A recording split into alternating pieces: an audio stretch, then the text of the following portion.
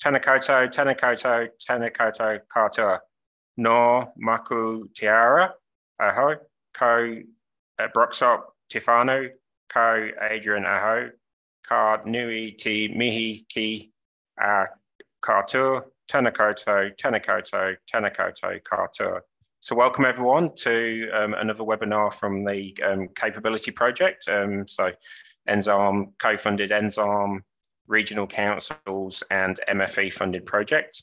A big welcome to have you all along here today. Just before we start, I will just open with a karakia.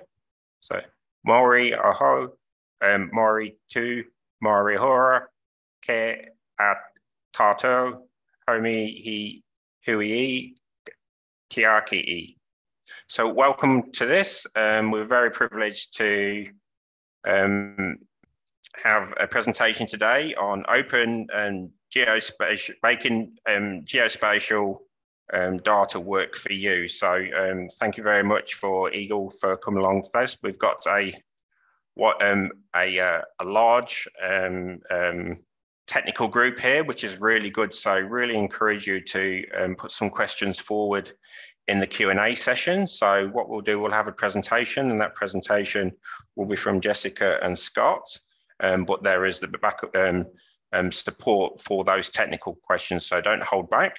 I'm really keen to hear on how we believe geospatial can help you as we move into the freshwater farm plan era, and how we can, in terms of this project, help you in terms of further training or other sessions or other webinars to do that. So please, if you've got any ideas, can you put those into the Q&A as well? So I'll hand over in a minute to start the presentation, which will be around 40 to 45 minutes, and then there'll be 15 to 20 minutes of questioning at the end. But if we don't get to all the questions, the team's really keen to answer those questions for you, because this is an important space in the farm planning space. So with that, I will hand over to Scott and Jessica.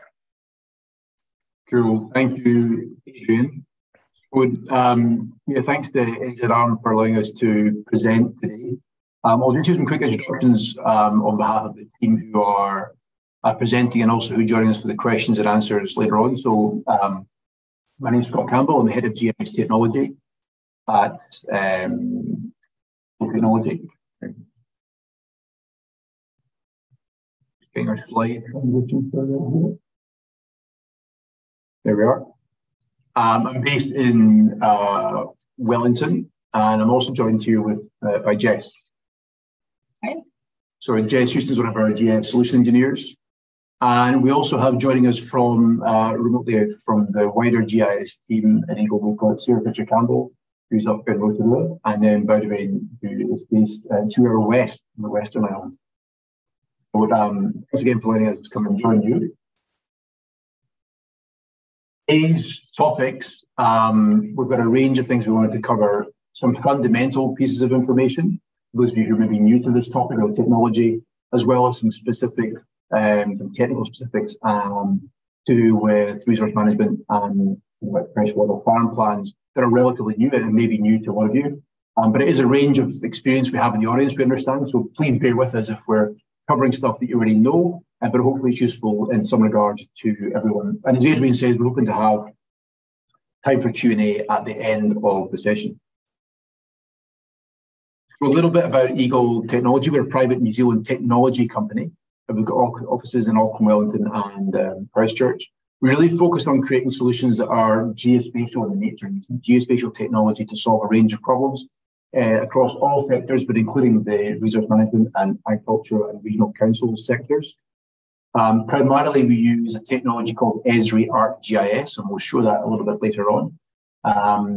We do use other technologies also, and we also represent a number of technologies that are data sources from above. So more and more we're getting satellite imagery coming to the fore, and so we work with a couple of providers there to bring data in to make pretty pictures, but also to use for analysis. We'll look at that also in a little bit.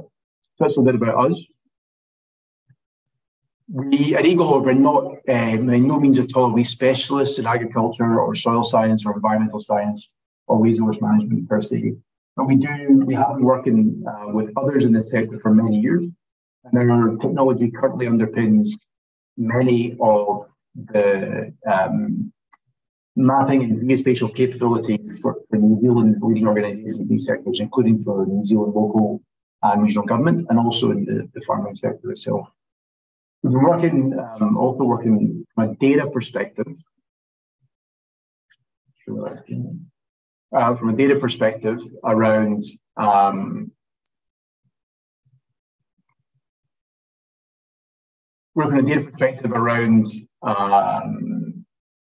the upcoming changes to compliance management, including what the technology we're talking about can support in that space.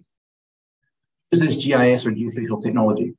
With GIS being used widely across New Zealand, many of you in this session will already be familiar with this technology, but GIS, or a Geographic Information System, is what we're talking about there.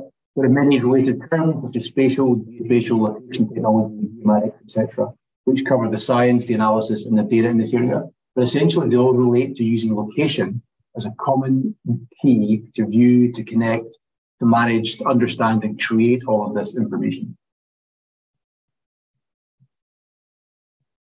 One way of talking about this is having a geographic approach to this information, which allows us to bring together data sets, or we call these things layers, representing different aspects of real-world information, including those which might be considered either the physical or human geography, if you go back to your school geography days.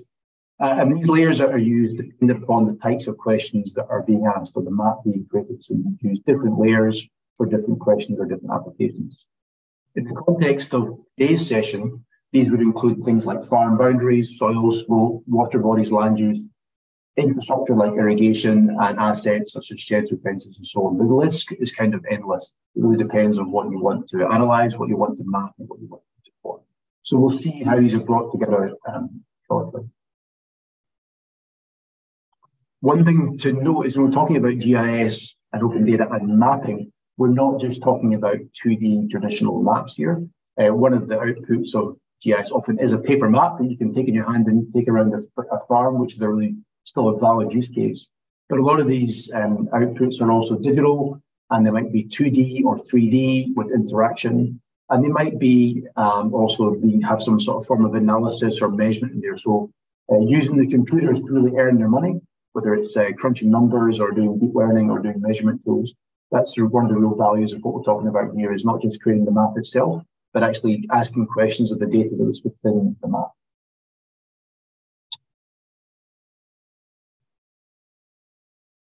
The last thing I want to cover as means of an introduction to this topic is how GIS is being used and by who. So it really comes down to the right tool for the job. Different environments, different skill levels, different applications, different roles, and different hardware. It's all based upon a particular task in hand. So you might have someone who's out mapping a farm using a mobile device with a really simple interface, or you might have someone who's in a sort of GIS professional role in an office doing complex analysis. The data sets that they're using are essentially all the same, even if the tools are a little bit different. But it's a really enabling technology that's used by a range of different people across the sector. So open data is a term that many of you probably be familiar with already. It can be used in many different contexts, whether it's making chief executives' expense claims for government available on the data.gov website, or whether it's the geospatial stuff we're talking about here. But typically, it's talking about accessible via public-facing portals. So these are websites where you can go on, search for information, and access the layers of data that you would be interested in looking at. New Zealand's actually one of the global leaders in this area, the open geospatial, especially in the geographic or GIS space, with a score, when it was last counted on an independent site of 95, which is really up there. And I think what we see in terms of the open data portals that are out there really supports that. There's a whole variety of topics that are out there that you can access data about that has that location or geographic element to it, whether it's agriculture specific or urban or the physiography that underlies both of them. There are also national sources. such as data.gov, which is a DIA hosted website where you can find all kinds of open data, including some spatial data. There's Land Information New Zealand's open data site, there's NIWA, and there's Stats NZ. There's a real variety of sources. And we've indexed a few of these, and we'll share a bunch of them at the end for you to look at yourselves. But just to make you aware, there's those data sets that really have national coverage. And then there are those which are regional or local sources. So primarily in this session, we've looked at data sets that are available through the national ones, but complemented really, really strongly with the regional and unitary council data sets, where a lot of the physical environment compliance information is available in an open format. Another thing to bear in mind is that how you access this data can be done in like 2 key ways, and we'll look at these in a little minute. One of them is to download data from the website. And same way you download a spreadsheet, you can download this GIS data onto your computer and use it here. But actually, increasingly, and probably more sustainably, you can access it via a web service. So you can connect your map on your computer to the source of information and get a live view of it, which is really powerful, as you can imagine. The demonstrations we're going to be using today, or Jess is going to be doing today, I don't get to do the hard work, are based on the technology that we at Eagle know best. So we mentioned that we work closely with Esri and GIS technology. That's the tool set we're going to be using today to showcase the examples. And that's also the tool set that's used by the majority of the open data sites that we're consuming information from. So just the context of what we're showing between ArcGIS and a lot of the things we'll be using, ArcGIS Online, just a web browser with the GIS capability. So speaking of examples and demonstrations, I'm going to pass over to Jess now to show us some of the basic workflows in terms of using open data in a GIS tool, in this case, ArcGIS Online, to start a foreign map. Awesome. Thank you for that, Scott. I'm going to switch gears here and switch out of our PowerPoint for a moment.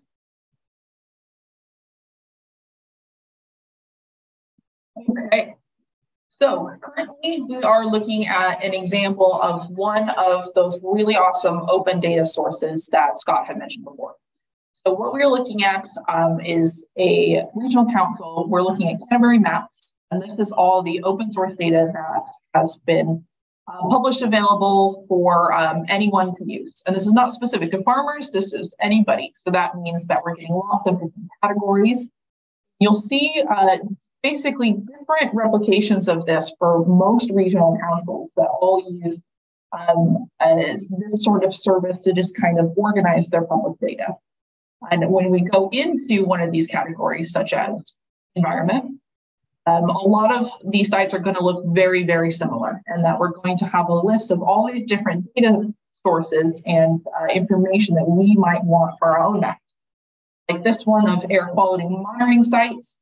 We have biodiversity projects. We have just all sorts of data that we can search through, and we can use any of these filters just to find the data that we're looking for. And while that's great, how do we get that into our own map? What we want for our farms? Several different ways, all pretty straightforward. Can stay on this map world if I want. And you'll always see a map here on the right, and you'll see some information on here. And they have this handy little button that says, I want to use this. This gives you a couple of options. You can click this and immediately open a brand new map. You can, if you have any development background, there's some tools for you there. Or you can just open into ArcGIS Online and get some details about the information. But I'm going to go with the easiest possible way, which is that if I already have my map open. So in this other tab here, I actually have my ArcGIS Online account. And this is what a basic map viewer looks like. And in this demonstration, I've centered it on this demonstration farm over in Canterbury in Ashburton, with a boundary of where it is. And there's nothing really going on in this map yet. I have lots of layers that I'll show as we kind of go. But the important thing that I want to show is how to just simply add a data layer like I just showed. And it's clicking the button Add, and we have the ability to add layer from URL, layer from file, but I want to see what's already available that I can just drag and drop into my map. And since that online portal, that open data portal, was using ArcGIS to publish those and host those services, that means that if I were to go to ArcGIS online here, and let's say I search up for maps, I can now see all those data layers that were posted. And by clicking add, is all I have to do to suddenly pull that data layer into my own map. And then I have full access to this layer that I can use for whatever tools that I need to for just visualization or for analysis. So from that, I'm going to switch gears and go back to our presentation, but I will continue showing you what else I've got in this map. Let's back to presentation mode.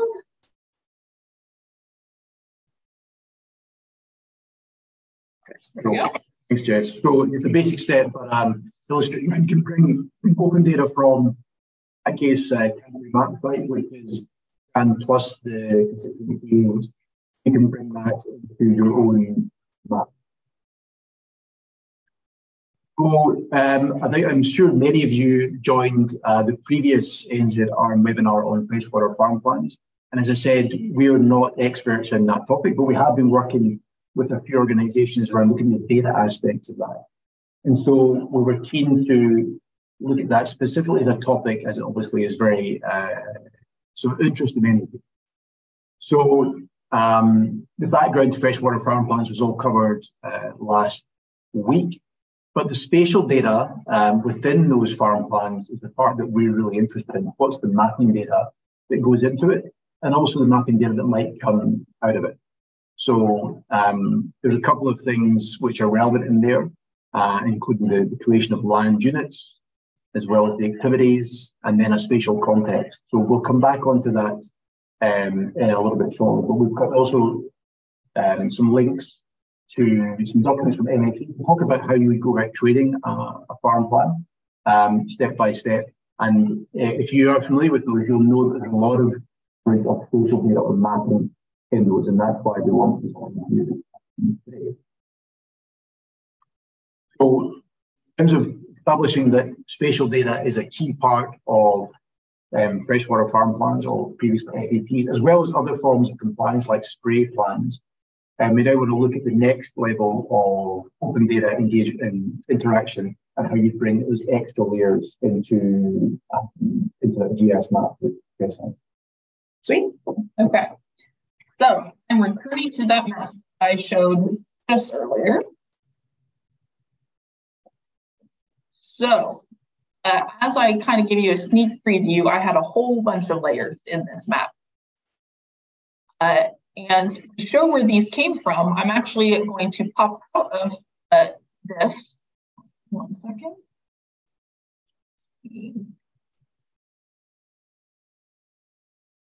And show you another really awesome service that's been provided by Environmental Imagery. And this is our FAP Maps portal that they created, which is meant solely for the purpose of helping you guys with these farm and environmental plans and providing as much data as possible to really make sure you have all the information that you need. That map that I showed, I did want to show it briefly before I showed this, just so we remember the extent of where we were, again, in Ashburton. And if I zoomed in on this amazing portal here, again, I had clicked on Ashburton here, I can see all these data sources that have been provided to give information about rivers, freshwater, consents. We have some things about bores and where they're located. And all of these data sets are available for use as well in a very similar manner than I showed before, in just pulling it into your own map. So as we can see, lots and lots of data on this map in this area where my farm, I think, is. And I can use this tool if I would like to create a printable report or to share it and kind of make my own data and export it from here. However, if you're in your own map with your own data that you want, we can return to ArcGIS Online here. And so what I had done earlier is actually load up of those data layers from that FAP portal. So here I was really interested in some information about resource consents, which are these checkmark grounds. I see that there was some land here, soil drainage information that I wanted. So I pulled that. And this is the exact same data layers that were in the FEP portal. I just pulled them over here so that I can start layering them on top of maybe some other data sets that I wanted, that not just limited to the FEP portal. For instance, one of the things as I hand selected the imagery that was available, this is something really amazing that Environmental Canterbury provide, in that they actually have some historic imagery in Canterbury, including this one, which is 2004 to 2010. But we also have 1965. So they have a wide range of really impressive imagery that's really available for use. As you can see here, I have all these layers here. I have some nutrients, allocation zones. That's awesome.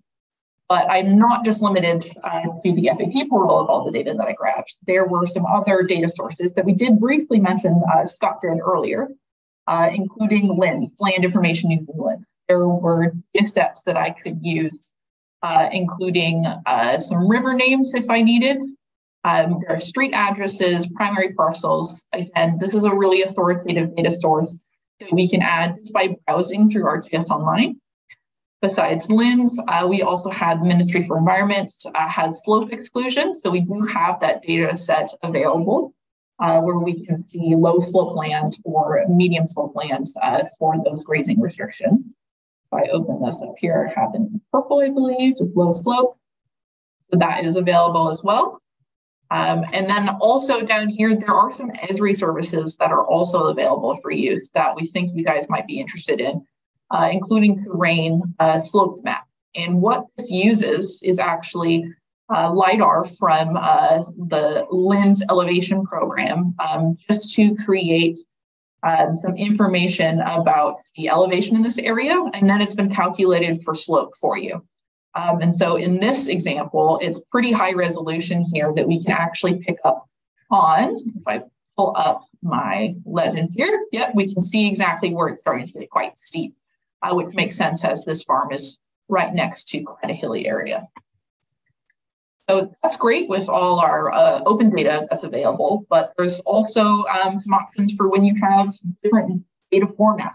Maybe it's not online and open, maybe you need to import some data sets. So some of you may be familiar with a very classic data format in GIS known as a shapefile. FarmIQ is an example of organization that uses this format a lot. And in order to get in again in one place, all your data into one portal, one map, it's also pretty straightforward. And that with this little plus button, if we click add layer from file, we now have this drop box. And if I go here and I had a farm boundary that is the shapefile that's just been zipped up, and if I just drag and put that in there, it's going to recognize that that's a shapefile. And then I just have a couple of options to add some information, make sure I fill out whatever I need to. And then this will just load, read it, and add it directly into the map, publishing a brand new service. This may take a second. So that service that when you're talking about the service, I guess it's just emphasizing that's just a layer of those other layers we spoke about. It's just another layer in this case it's come from the shapefile. Yeah, thank you for that.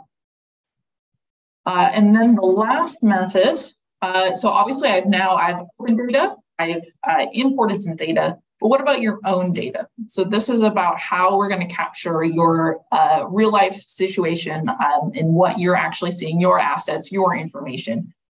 That's just individual for you. And so in this example, I've created some data through ArcGIS Online in this section here called My Farm.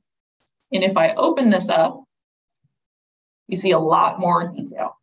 And this is information that I created, including assets of where things were. I have some water troughs here. I have some assets. If I look at my legend here, actually, I can see quite a bit more of these assets, and I symbolize them. And this is all customizable. You can change colors, you can change symbols to make a map that really represents your farm well. But I'm not just limited to being on my computer and adding this information, though I'm welcome to change how it looks as much as I would like and draw on the map. I actually have the ability to get some data in the field with some field operation apps. So there are apps like field apps, for instance. If I pull up my phone, actually, so this screen right here that we're looking at is just me on my phone right now. And I am navigating, obviously I am in the Wellington office, I'm not in Canterbury, but for this example, we can pretend that I am. And if I'm walking around my field and I need to mark something, I can click this little blue button, and then I've created some templates for myself of some items that I want to draw. Like for here, I can say that there is a shade tree. So I'm gonna possibly add some information there. There's a bunch of forms that you can fill out. So you can add information to these maps, any sort of, it's known as an attribute, but it's basically whatever information that you want to have associated with these points.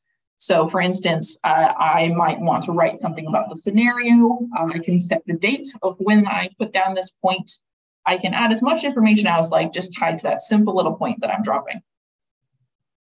But I'm not just limited to points. If I wanted to, I did create these fence lines here over in purple. We'll jump out of that and we'll add another. I can do an inspection if I want to assess anything in this map. I think in this case, I'm going to draw some lines. And the amazing thing about this is that while, yes, I'm doing it manually and drawing around, there's actually the ability to stream as you walk around. So that means that if you're walking in a straight line and you don't want to be pressing buttons over and over again, it can just track your location and create a line as you're walking so that you can walk the perimeter of anything that you need to in order to create that. So with those features created, I'll go ahead and get out of my field maps. Make sure that's saved. And I'm actually going to reload this map a little bit to see if I can see some live updates. Again, the idea of this is that it's pretty near real time when you do field maps for any of these sort of field collection apps. So as we can see here, that line that created, just a not very useful purple line, but immediately pops up on this map as well as this shade tree that I had dropped over there.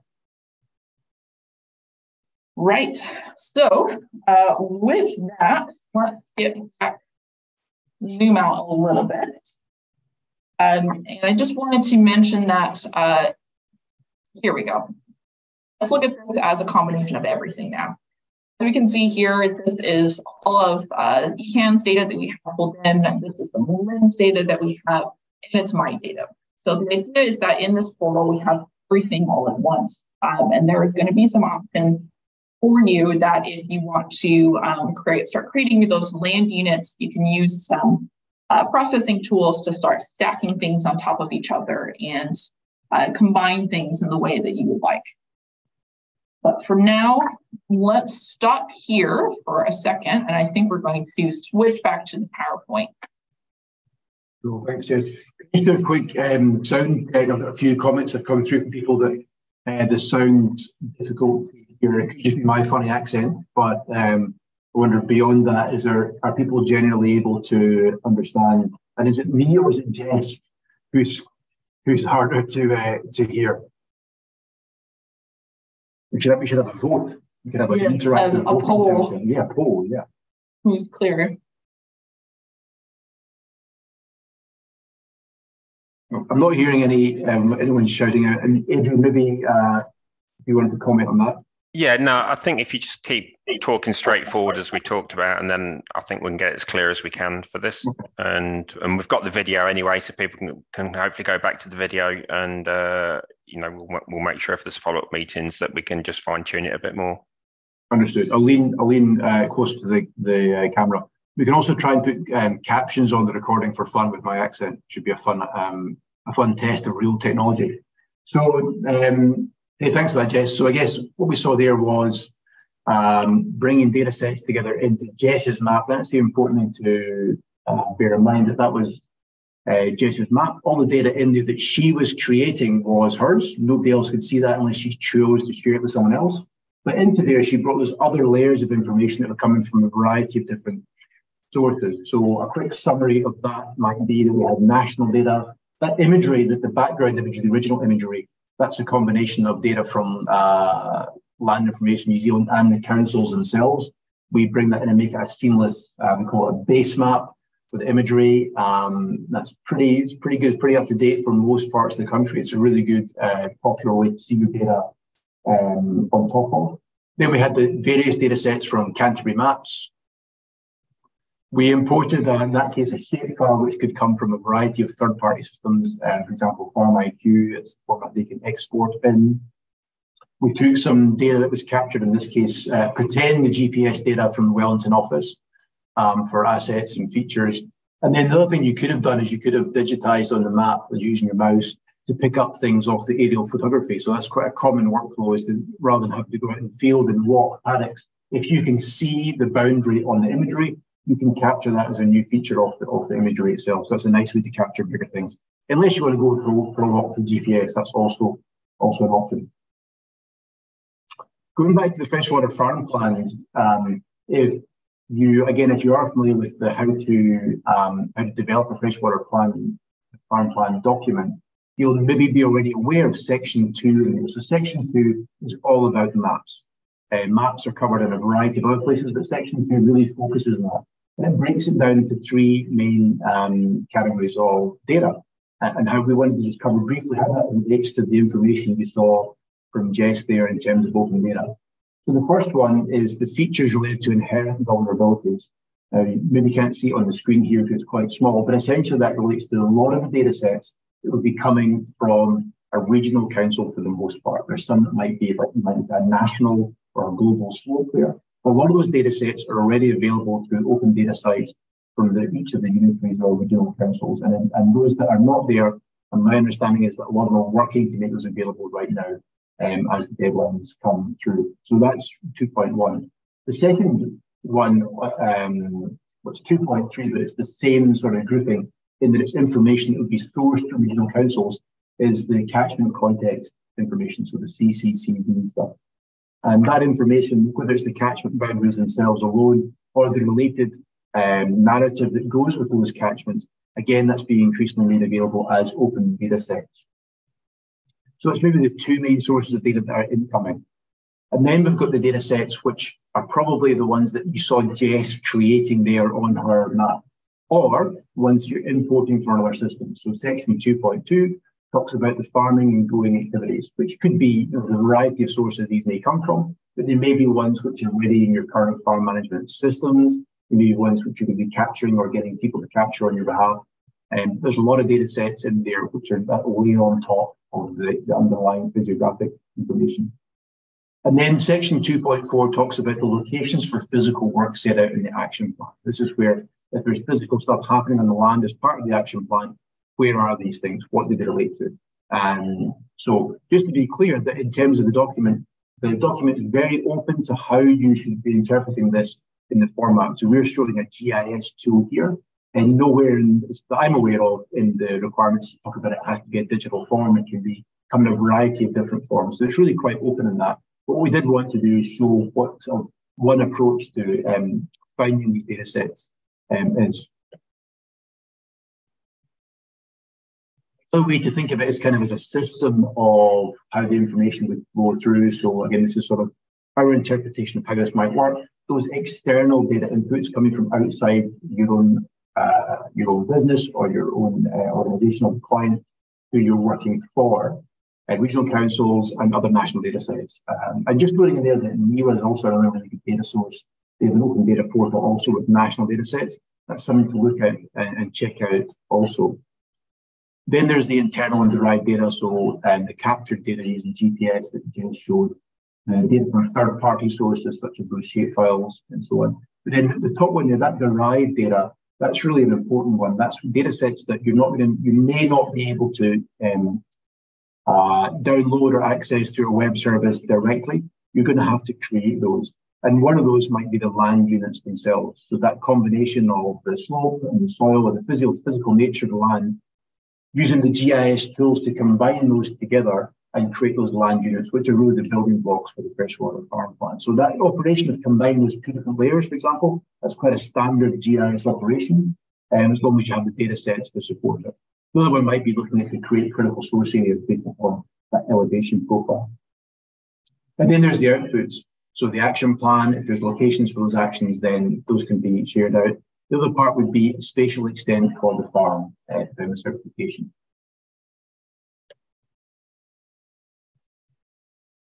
So I wanted to look at a couple of examples briefly, and bear in mind that there's up to 16 regional councils.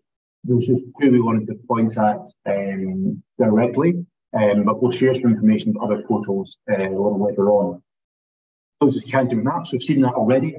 As you saw, Jess showed that FEP Maps Find Your Zone tool. But they've also got the Open Data site, excuse me, which has got access to a whole range of different data sets, including a whole bunch to do with Christchurch, because Christchurch City Council is part of the Canterbury Maps Consortium. But they do have some future plans to enhance this, including making some spatial data available around the intensive winter grazing activities. And also they're looking into bringing more of that historic imagery from the other parts of the Canterbury region. So I know that maybe not, even if it's not useful in terms of farm planning, I know it can be a fascinating thing to look at historical imagery for land that you know that you care about over time. The other one is Environment Southland. So one of the, I guess, the earlier council regions to be introducing the freshwater farm plan. They've got a catchment context data tool, which they're working on right now. So essentially that's a reporting tool where it can give you a farm-based summary, including information about the property, the cultural values. It's got the degradation map, soils, water bodies, and slope, brought together in a report that can be then used as the basis for, I guess, ongoing work by a consultant, by a farmer. And that's something we're looking to roll out quite soon. So check out the ES website for more information on that. Alongside that, they do have their existing open data site, the data.esgs.opendata.arcgis.com site, where a lot of the data that's in that report is already available to access in the way that Jess showed just now. So we've got, I think the initial plan is to roll out for one of the catchments, and then they're going to roll out those other catchments down the track a little bit.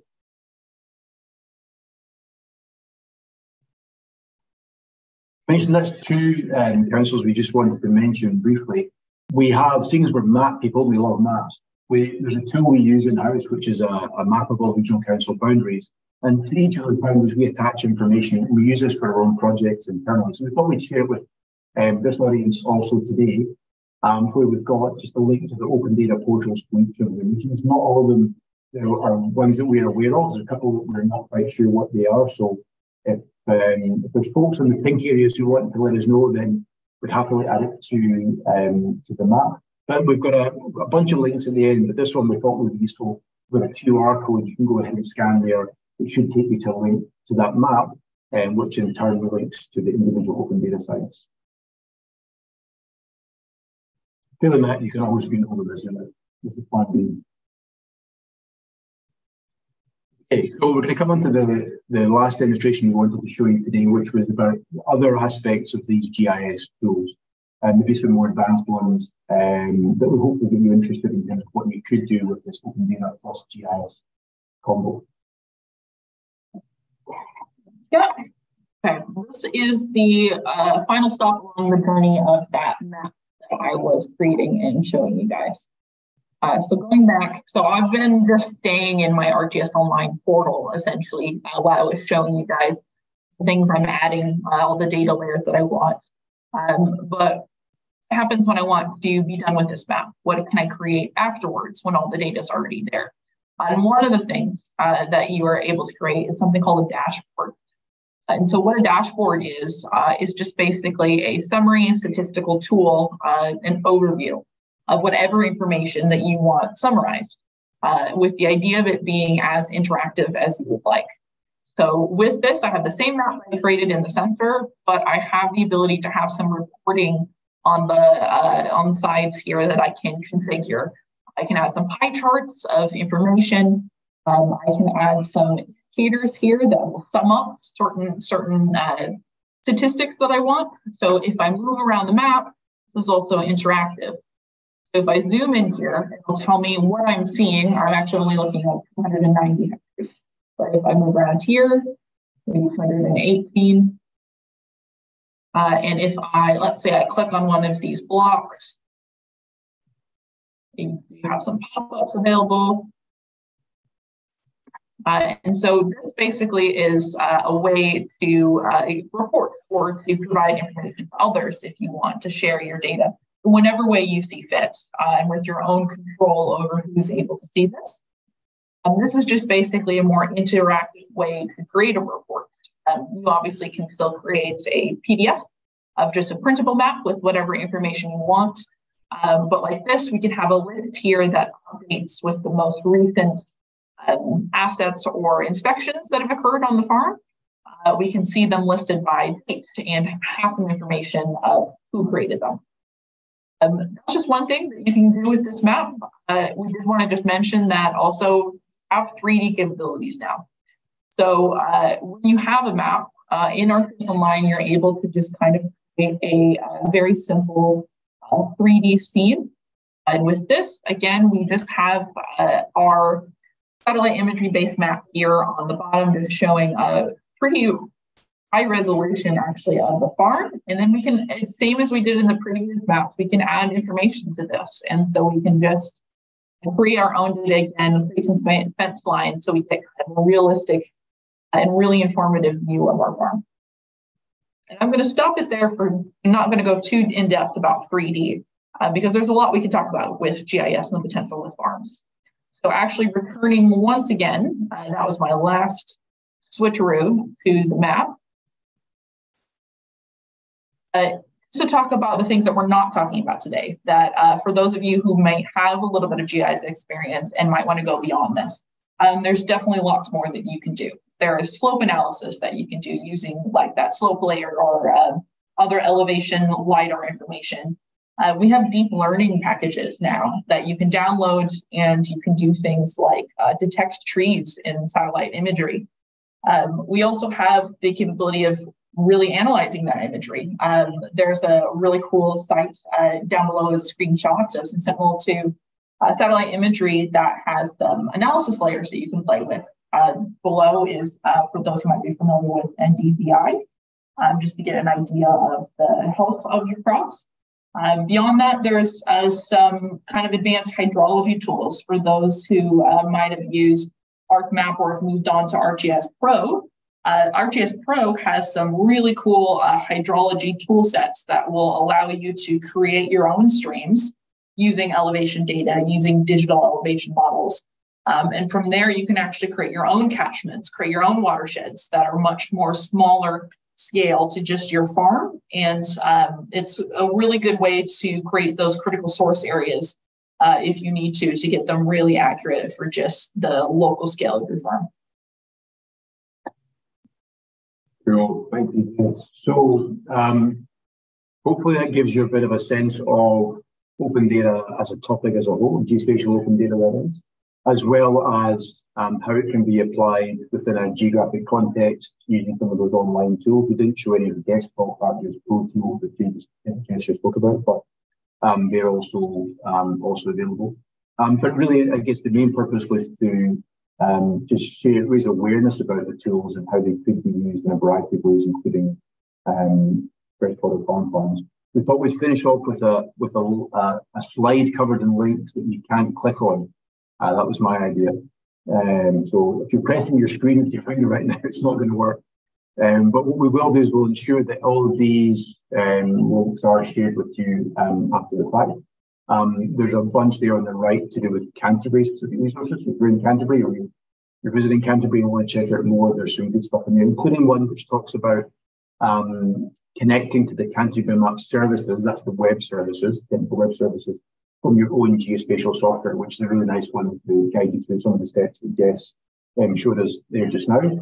And then on the left-hand side, we've got the open data link for Environment Southland, also that MFB document we spoke about, and a couple of other portals which you may be aware of that don't use our technology, but I've got some really good data sets on there. One of them is Matthew Fenelon's LRS site, and also the Coordinates New Zealand data site. So we've just got a global set of data, but you can filter it just in New Zealand data sets, and there's some really valuable data sets there also.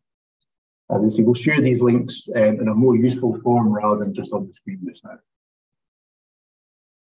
The other resources we wanted to share were around, so if this GIS thing is new to you, or you want to take the next steps, then we found some online, free open online courses that you could use, including getting started with this ArcGIS online tool, the one that Jess has been showing you in the browser, which is a really simple and straightforward way to get started with the mapping.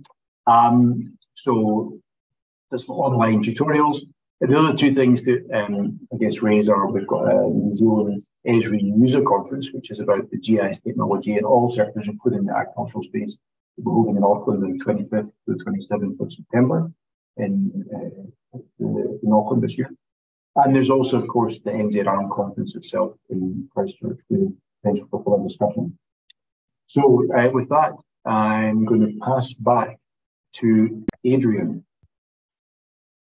Cool, thank you guys. That's a very in-depth, and I was frantically writing notes because there's going to be things I'm going to be doing differently from tomorrow with the way I use GIS. So you've got one fan already, so that's all good.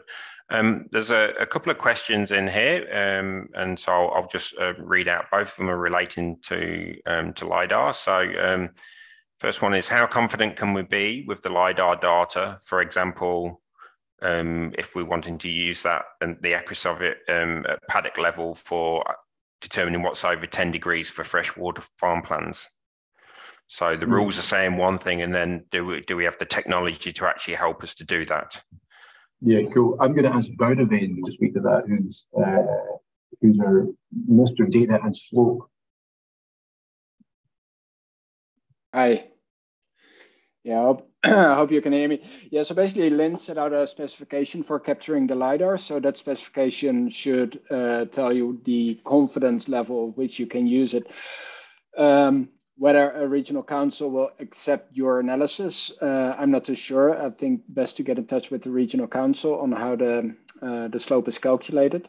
But if you want to know about the actual specification of the LiDAR that is being captured, you can find it on the data set.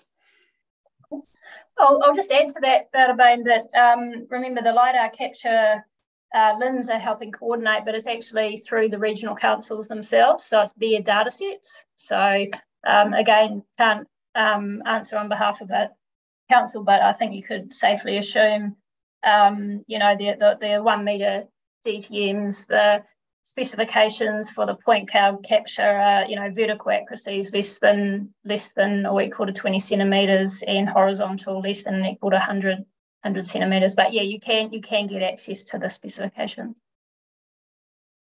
And probably just following on from that is in terms of the coverage for some of these data layers across the country. I know we get access to it through councils, but is there good coverage for some of these layers, like the LiDAR layers, etc., for when, as users, we're probably going to be doing freshwater farm plans and wanting access to those? So if it's not available, one, is it there in the first place? And two, is there the availability, even if it's not through council? Yeah, Boudewijn, did you want to speak to that again? Yeah, so first on the availability, there is a website and it was posted in the question and answers link as well by Sarah.